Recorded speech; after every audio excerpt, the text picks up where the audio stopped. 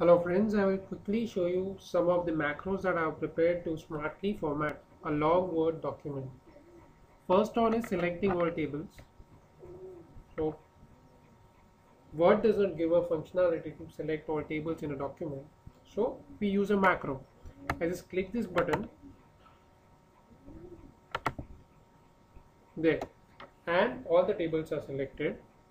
So we can use this macro to say if you want to uniformly format all the tables of a document. You can give font name, font size, font color, bold, unbold. You can use the table properties well to if you want to not let the rows break across pages, right? You can give cell margins. You can go to paragraphs and you can give spacing. You can give line spacing, etc., etc. So in short, a lot many functionalities can be done using this feature. Well, next up is selecting all header rows. So generally what we have seen is that of course headers and the normal document is formatted differently. So all you have to do is press this button and all the header rows are selected. So now you can format all the header rows separate from the normal table. Another one is selecting all the bullets. So all the bullets of any type in the entire document would get selected. So again, you can have uniform formatting for all the bullets.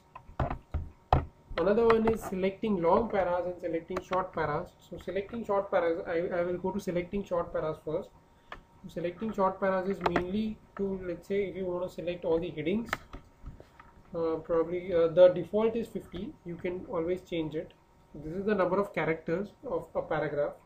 We just press OK and all the headings of the document are selected. Now again you can give a specific style to all the headings, or you can format all the headings in similar manner, right?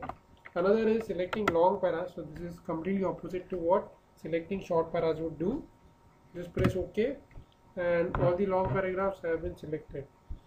Please note that this excludes any paragraphs contained in a table or bullets.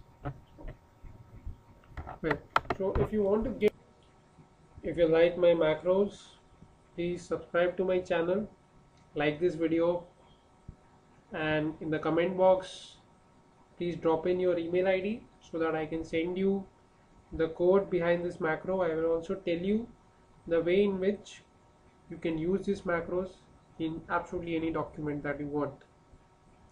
Thanks a lot for watching this video.